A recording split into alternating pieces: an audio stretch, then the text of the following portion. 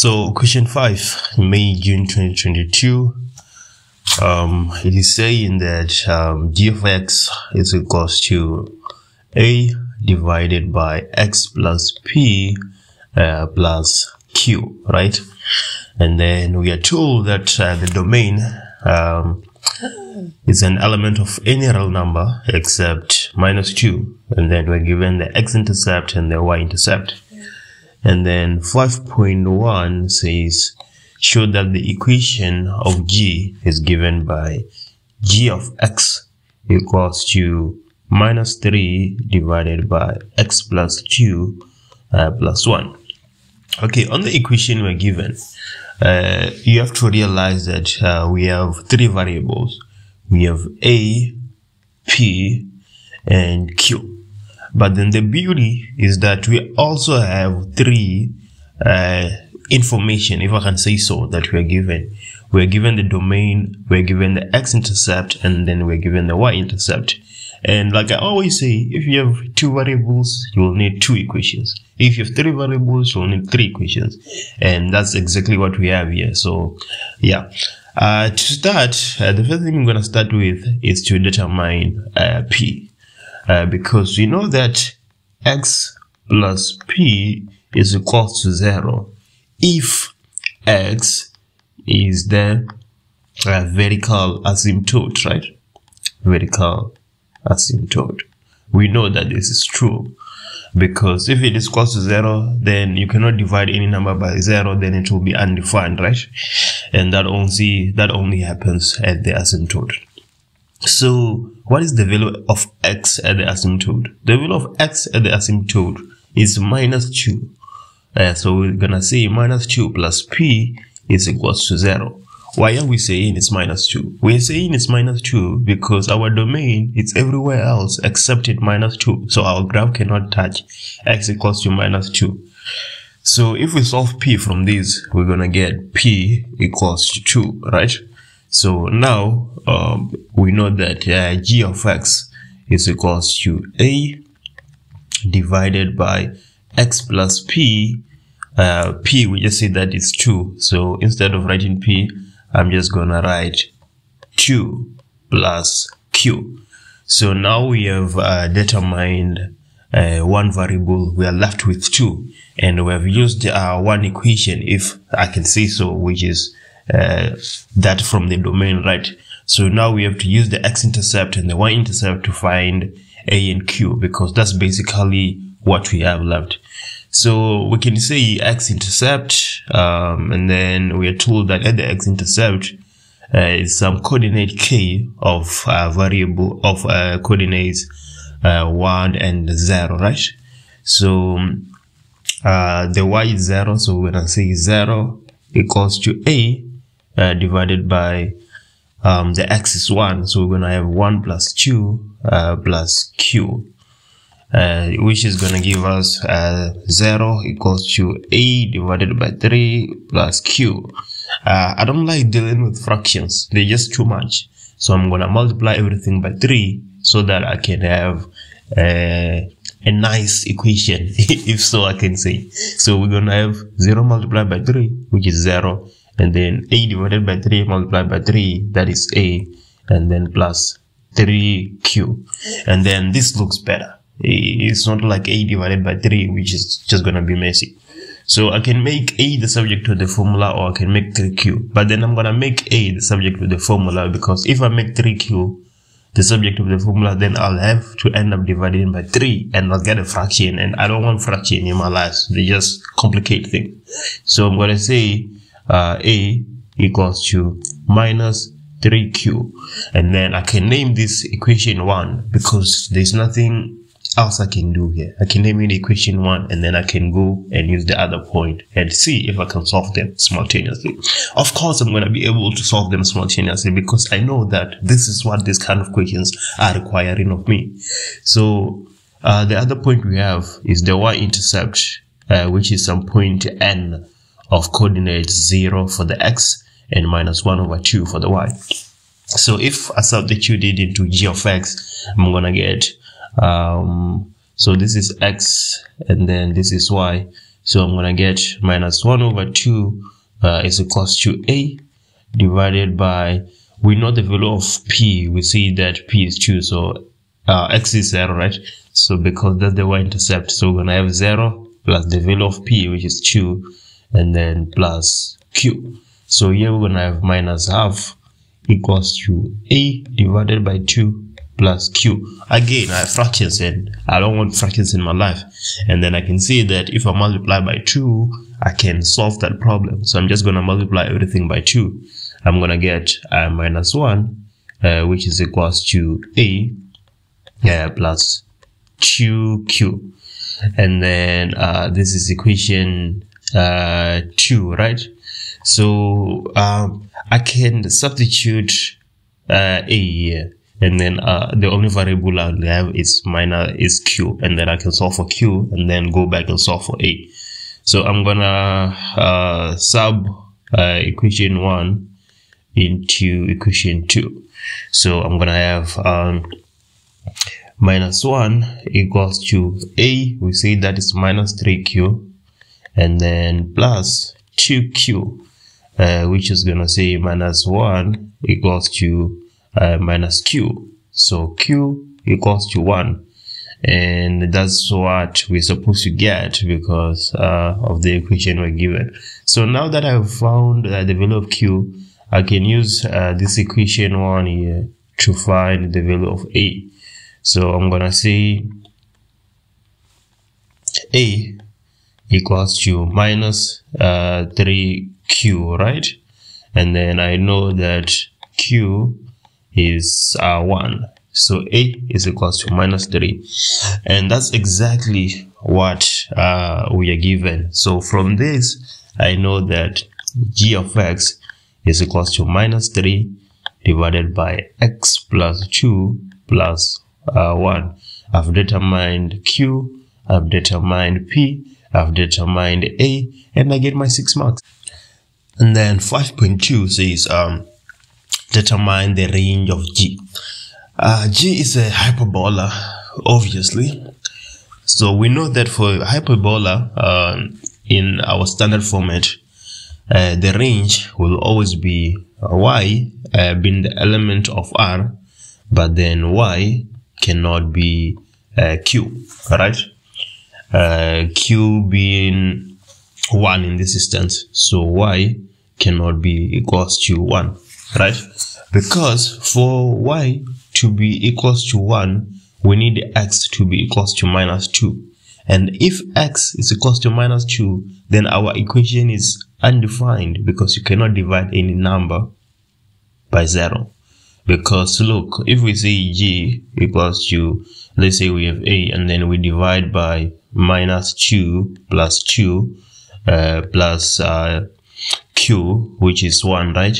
This part here is gonna give us undefined. So for g to be 1, we need to say undefined is defined, and that's not correct. So y can never be equals to 1 because of what we just talked about. And then moving to 5.3, if you want to know how to calculate the domain, I've done so many videos in hyperbolic functions. Go on the channel, check them out. And then 5.3 says determine the equation of h, the axis of symmetry of g in the form y equals to mx plus c, where m is greater than 0. So when we talk about the axis of symmetry of a hyperbolic function, there's only 2 possible scenarios. Your axis of symmetry will be y equals to minus x plus c, or y equals to x plus c. These are the only 2 possible scenarios. So we are told that m is greater than 0. So here m is definitely minus 1, the gradient, but here it's 1, and 1 is greater than 0. So this is the axis of symmetry we're interested in. So if you can see, the only thing we really need to determine is the value of c.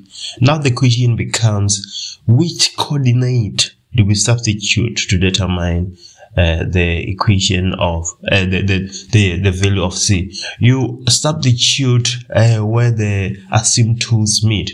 So we know that, so let's say some point asymptote. So we know that the vertical, which is the x, counterintuitively so, is -2, and the y is 1, which is the horizontal asymptote. So if we substitute where the asymptotes meet, then we can determine the value of C of the axis of symmetry. That is because the axis of symmetry is gonna pass through where the asymptotes meet. So from here, we can say that y is 1. So because this is x and then this is y, so we can say 1 equals to x. X is -2, so -2 plus c, and then we can take we can add -2 to both sides. We're gonna get 3 equals to c. So now we know that the equation of our axis of symmetry of m greater than 0 is given by y equals to x plus 3. 4 says write down the coordinates of k, the image of k reflected over h. Usually the way people want to solve this problem, they want to draw it graphically. Go 10 units to the left, go 10 units up, and all that kind of stuff. But then I want to propose a algebraic way. We're just going to use equations because I don't like working with fractions and I don't like working graphically. I want to solve equations which are very linear, straightforward, and easy to solve. So that's what we're gonna do here. So we know that we have some axis of symmetry that is positive, so it's going up, right? And then we have our point k, and then we're supposed to determine k with that notation on top. Okay, so we're just gonna call this k here k subscribe, because you all need to subscribe to the channel. So let's call it subscribe. So we have k subscribe and k subscribe in the reflection of k over our axis of symmetry, right? But then if we draw a line here from k subscribe to k, and we determine the equation of this line, then we can find k subscribe using the midpoint formula or theorem, so to say. So how do we determine the equation of this line that is touching k subscribe in k? Because this line cuts perpendicularly to our axis of symmetry, we know that the equation for the axis of symmetry is x equals to x plus 3, right? So m is equals to 1. So to find the gradient of this line, we're gonna say 1 multiplied by the gradient of our y subscribe equals to -1, right? Because they are perpendicular. So the gradient of our line y subscribe will be equals to -1 divided by 1, which is just -1. So we know that our equation for y subscribe is y subscribe equals to minus x plus c. Now how can we determine c? We know the coordinates of k to be 1 and 0, right? So we can say 0 is equals to -1 plus c, so c is equals to 1. So our equation for y subscribe will be equals to minus x plus 1. So now what we're gonna do, we're gonna equate y subscribe and y, the axis of symmetry, right? Which is also h of x. If we equate the two, then we're gonna find where they touch, and where they touch is the midpoint between k and k subscribe. So that will be minus x plus 1, which is equals to x plus 3. So minus 2x is equals to 2. So x is equals to -1, right? So these two lines, they touch at x equals to -1. But what is the y value? The y value will be equals to, we take any between these two equations to find the y value, right? So let's take x plus 3. We're gonna get -1 plus 3, which is equals to 2. So the midpoint of y subscribe will be so let's say midpoint will be -1 and 2. So now we can find the coordinates of k using the midpoint. So we're gonna say -1 is equals to x of k plus x of k subscribe divided by 2. If we cross multiply, we're gonna get -2 is equals to x of k is 1, right? Plus x of k subscribe. So x of k subscribe is equals to -3, right? So we're gonna say y of midpoint, which is 2, is equals to y of k subscribe plus y of k divided by 2, and then we're going to cross multiply. So we're going to get 4 equals to y of k subscribe plus y of k, which is 0. So y of k subscribe equals to 4. So the value of the coordinates of k subscribe will there be -3 and 4. Whoa, that's a lot, and you've probably forgotten the steps you have to follow. So step 1, find y perpendicular, right? The equation of y perpendicular, being perpendicular to the equation of the reflection, right? So let's say equation of reflection, of the line of the reflection. And then after you find that y perpendicular, you're going to use the point that lie on y perpendicular to find c, and then you can find the equation. After you do that, then equate y and y perpendicular to find the midpoint, right? And after you've determined the midpoint, you can then use the formula for the midpoint